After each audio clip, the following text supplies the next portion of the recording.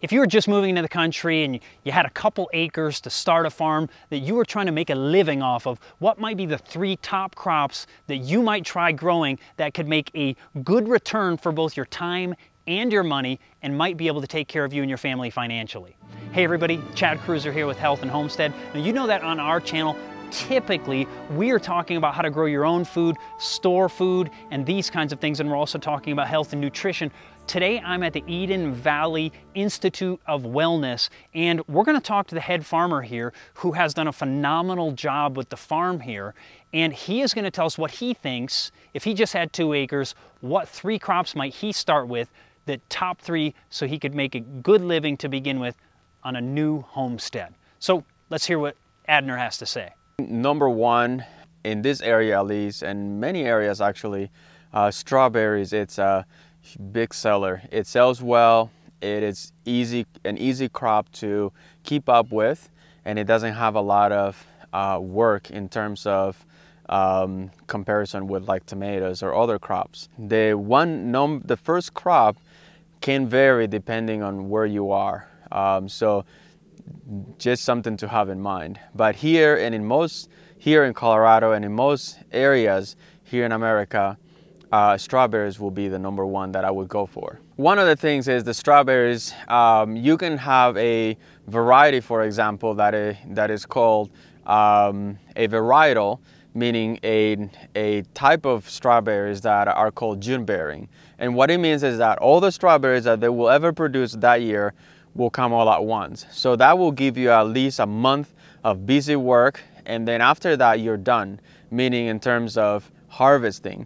After that, you just have to make sure that you are watering, they're being watered, and as well that all the runners and meaning these little plants that go off the strawberries are actually getting cut, so that way your plants will be robust for the next year. So for a family, for example, I grew up in the country, and for a family, a strawberry crop like this will be fairly easy because with 2-3 hours every morning, you can keep up with all the work that there is if you do it with this method. That is with a weed mat, and you cover all the weeds, and you just poke holes where your plants will be, so you don't have a lot of weeding to do, and you just have to make sure that it's being watered, it's been fertilized, and as well that you're keeping up with the runners that comes off the plants. How much land do you have planted in strawberries right now? So right now we have about 1/4 acre planted with strawberries. That is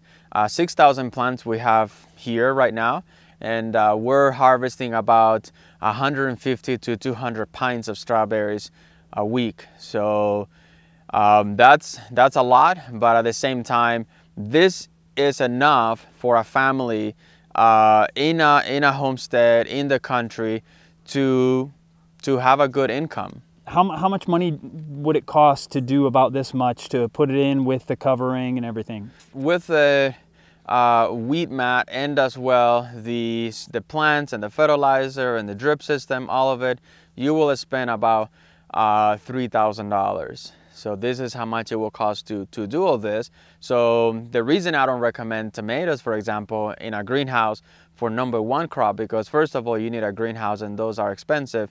And second of all, growing tomatoes in greenhouses is a very complex crop that it takes a long time and several years for you to actually learn it and dial it in. And even after you know it and you learn all these tricks and techniques, it's a high risk crop, meaning disease can come or something and it can kill your crop. Unlike strawberries, yes, some disease can attack it or animals, but the chances of you having fungus or other things, it's a lot less in strawberries. So it's a very easy going crop to do for a family. If I would have a farm, strawberries, that's my number 1 crop. What do you estimate you could potentially make this year on this patch of strawberries? So on this patch we are estimating, and we are on track to make about $30,000 to $40,000. And on how much land was it again? On a 1/4 acre. Okay. Our next crop to that I would consider planting after strawberries is, actually there's two of them. The first one will be garlic. Garlic is something that it's very easy for several reasons. The first reason is that you plant them in the fall. Winter comes, there's no weeding to do, everything is frozen, and in the spring you just simply make sure the garlic is weeded, and then midsummer you're harvesting garlic. And the second reason as well, one of the second reasons that I like garlic is because you have about 4 to 6 months, depends on the variety of garlic that you plant, to sell it or to do something with it, and it gives you time to find the right buyers or to find the right farmers market. So you're not on a pinch, you're not on a hurry. Like for example, tomatoes or strawberries, they need to be sold fast, but garlic that's not the case. The third crop for growing as a homestead or just having your own farm for profit will be asparagus. Asparagus is one of those crops that you can actually grow fairly easy.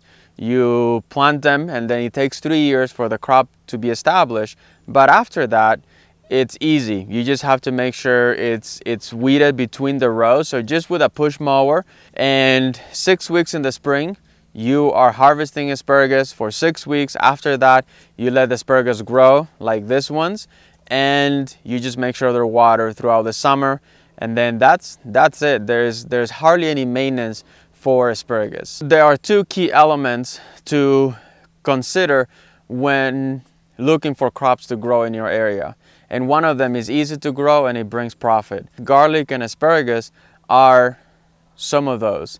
They're very easy to grow. They take work, but at different times of the year. Asparagus is in the spring, garlic is midsummer, and of course the strawberries, it's more like throughout the year. So that's one of the things that these crops provide, and that's why I would choose those crops as the main crops. The reason at Eden Valley we do these main crops is because these are the crops that bring income. Now there are some crops like broccoli, cauliflower, cilantro, other crops like that are neat and nice to grow, and they taste great, but they're not going to provide an income for you. For example, for you to make $10,000 worth of cilantro, you have to sell at least 10 to 15,000 bundles of cilantro.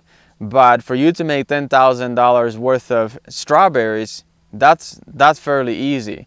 So that's why choosing these crops is the best, because that way in the long run you're not frustrated with farming, and as well you're just enjoying the farming because you can actually afford it and it's giving you a return.